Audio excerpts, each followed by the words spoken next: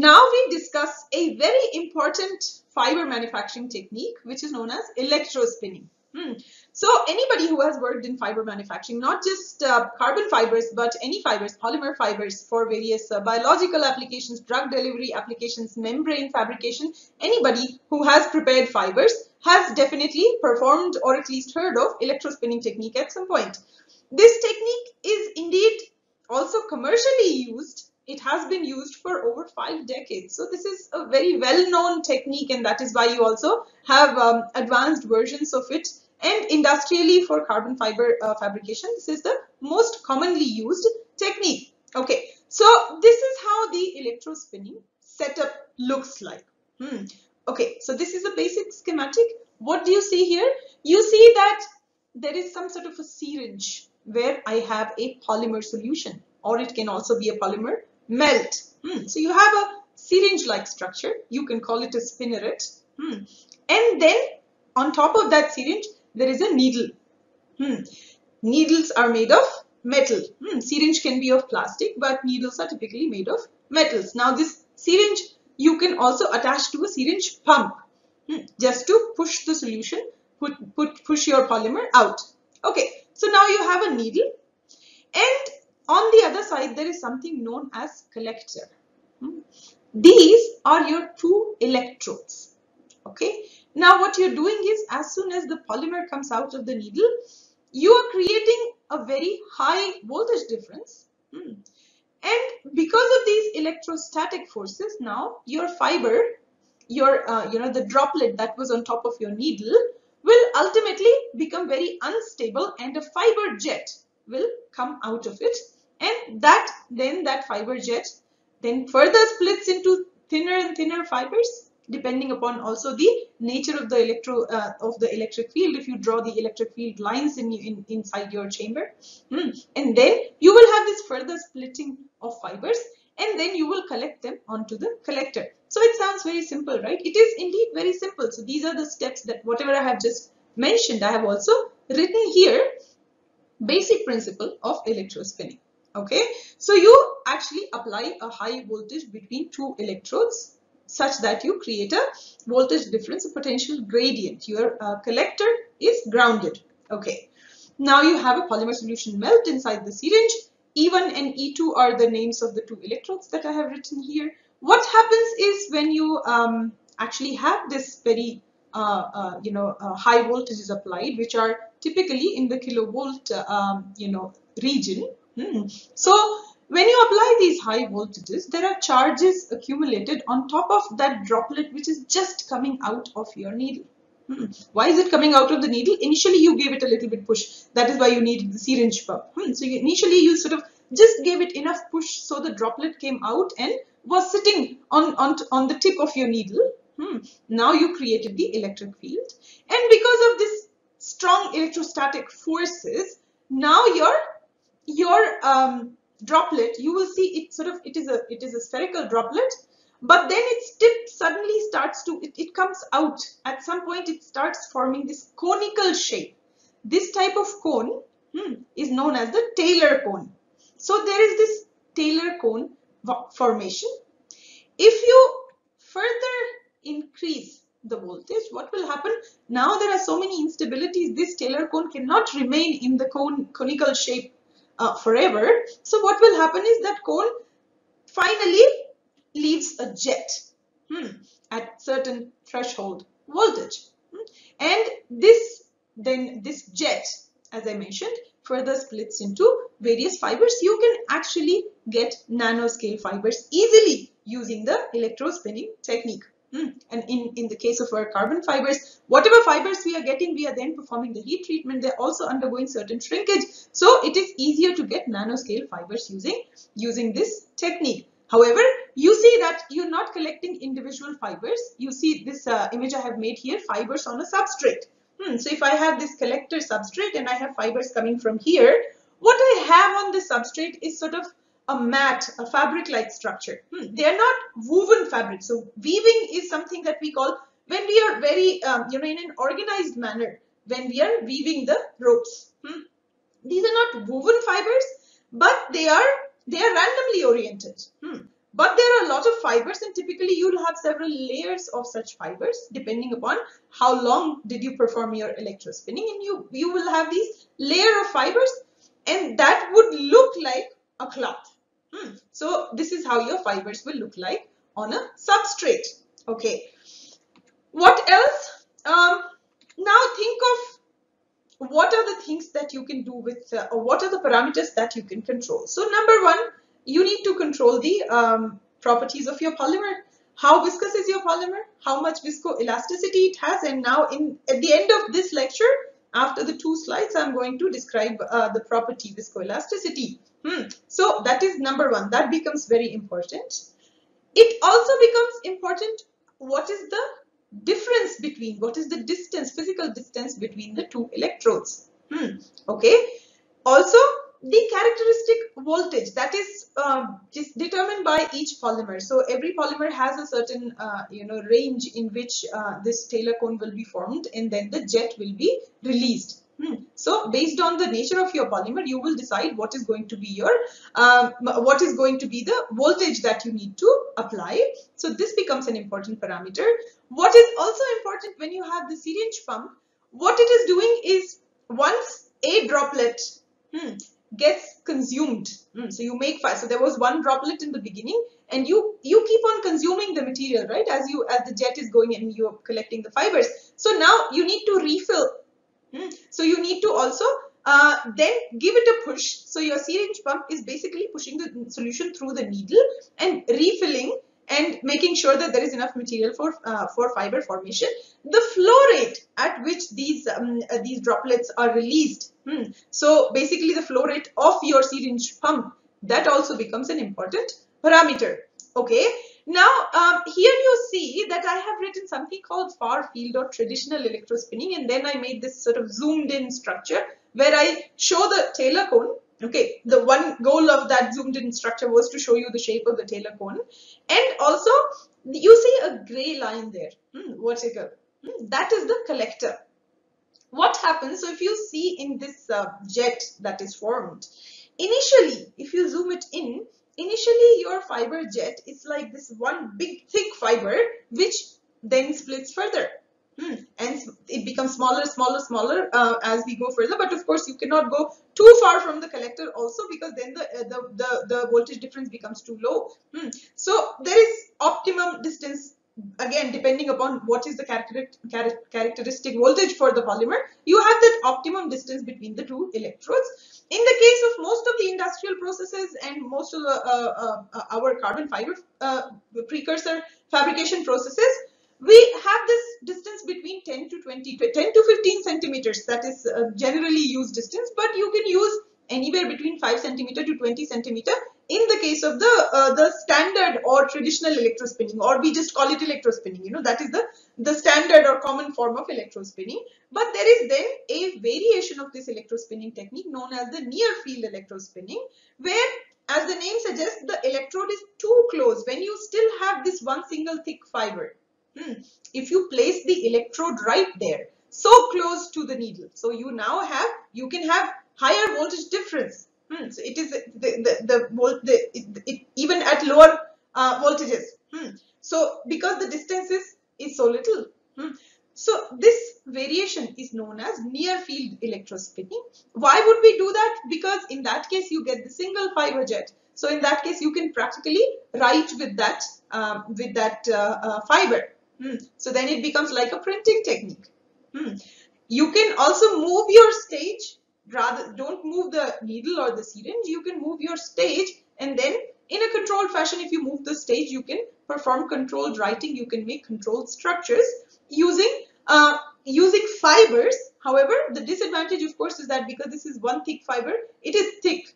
So that is the problem. It is a thicker fiber. So if you want to get nanoscale fibers, then far field or the standard electrospinning is the one that you can use. Of course, as I said, that if you control the viscosity of the polymers, if you control the elasticity of your polymers, in that case you actually can get you can even pull very long fibers or very thin fibers from certain polymers.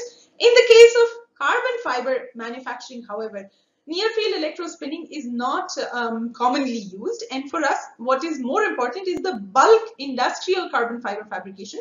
So we only talk about the standard electrospinning. This was just for your information that there are other variations that exist. Okay, now this you will not use for this electrospinning technique is typically used for polymers, but often it is not used for pitch. However, there are papers where people have reported electrospinning of pitch. Pitch is more commonly used or spun using melt spinning. Okay. Yeah, so this is one image of an electrospin fiber mat, and the polymer that was used here is known as polyacrylonitrile or PAN. This is the most common precursor for carbon fibers. That is why I've shown it here. So this is how a mat looks like. So you can see this particular mat was spun on top of a silicon substrate, so silicon wafer. And now you have this cloth-like structure. So if I pick it up with a tweezer, then the entire sort of cloth-like structure comes out. So this is an example. This is how your fiber mat should look like after electrospinning. This is another optimization parameter would be for how long do you want to perform the electrospinning, how thick you want your mat. So what are viscoelastic materials? You know that viscoelastic materials, they have two components when it comes to their deformation. One is the viscous component and the other one is the elastic component. Okay, what does viscous mean? It means that you have permanent deformation. So this kind of behavior you will typically see from the liquids, and once a liquid is it takes a certain shape, it does not come back to its normal shape. So in terms of deformation, this is the permanent deformation. In the case of elastic materials, however, you have reversible deformation. So it's like a rubber band. You stretch it, it comes back to its normal position. So you know that this kind of behavior you see from the solids.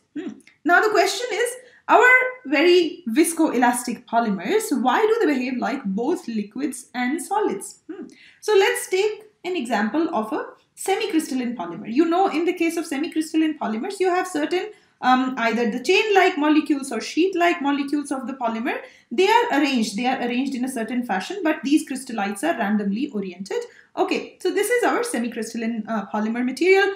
However, what happens is you also have some other polymer chains, maybe entangled a little bit, maybe not, maybe some small ones, some large ones. You also have other molecules of the same polymer which are in the amorphous region of the polymer. So they are able to flow freely or relatively freely. So this free-flowing type material then behaves like a liquid, while this material can actually undergo elastic deformation. What does that mean? That it means it will come back to its normal position. So we have both components. So this is the example where you have semi-crystalline polymers. However, what if the polymer is not semi-crystalline? In that case, well, we know that polymers have these chain-like molecules and they can be very complex. You can have these chain entanglements which can make very complex geometries. However, again, we have some not so complex geometries as well. We may have also chains that are not all of the same length. So again, we have the same kind of structure. If you take one of these entangled chains and you try to stretch it, then this will try to come back to its normal position because its entanglement points, the chain of the molecule will try to pull it back through the entanglement points. However, this part which behaves like a liquid, this part is, again, this is like a viscous liquid and this can freely flow. So that is why you have both of these behaviors in the case of a viscoelastic material, which are predominantly polymers. Also are pitch and some hydrocarbons, heavy hydrocarbons, petroleum products. They are also viscoelastic. Okay. Now what we need to do is we would like to understand what is the overall deformation behavior of a polymer. So if I draw the stress strain curve, so this is your stress Newton per meter square, and this is the delta L by L. Okay. So in this case, what happens? So you know that for any elastic solid, what happens? You have a stress strain curve that looks like this. Now here, the slope of this line is your Young's modulus. Okay, so also in the case of polymers, what you have is you have this initial elastic region, because we do have some elastic component of the deformation, right? And from here you can also determine the Young's modulus, and in fact that is how the stiffness of polymers is often determined and specified. This is the initial elastic region. What happens after that? In the case of solids, you will have, you will have a yield point after your elastic region is finished. Right after that, what you have is you have a yield point, and then you may have, at some point you will have further deformation and fracture. While in the case of polymers, what happens is you then have a slightly different behavior, and the curve looks something like this, and the fracture actually happens much later. You will have the yield point also in the case of polymers, but in this region, what you have is you have strain hardening.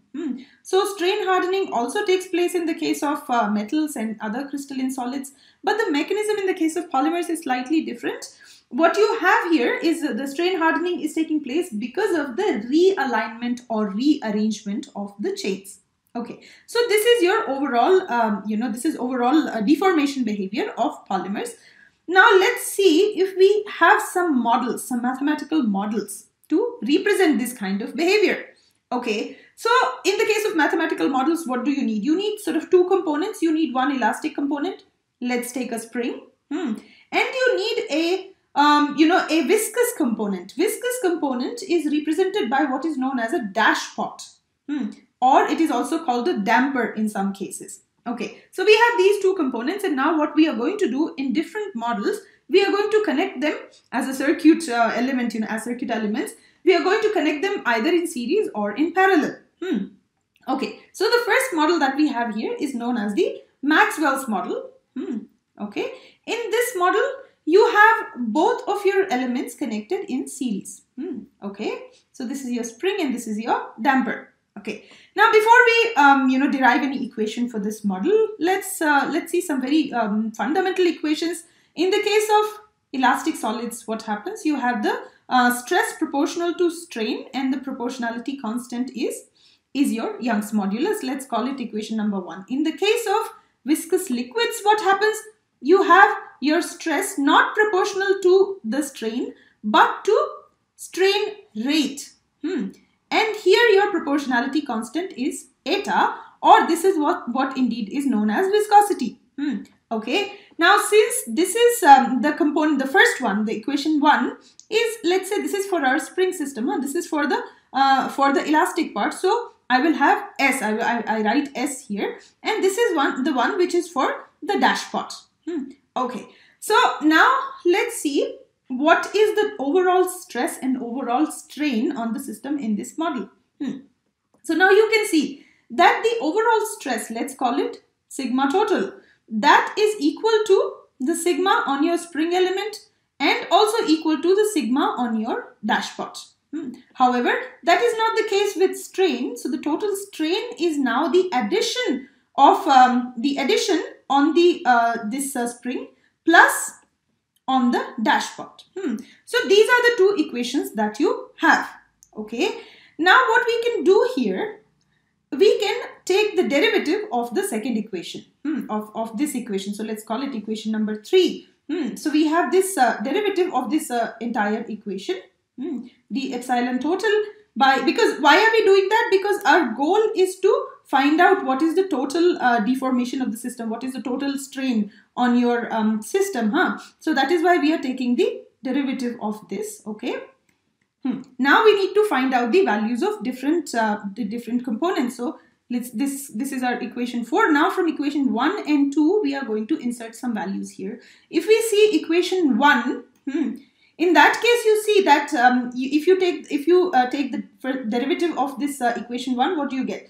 You get d of sigma s by dt, and that would equal E and d of epsilon s by dt. This is the value we wanted, d of epsilon s by dt.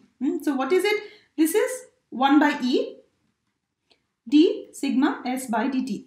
And the second one, the value of the second term, that we can easily get from here. We already have the value. So this is basically sigma d divided by eta. So this is your equation. This is your model.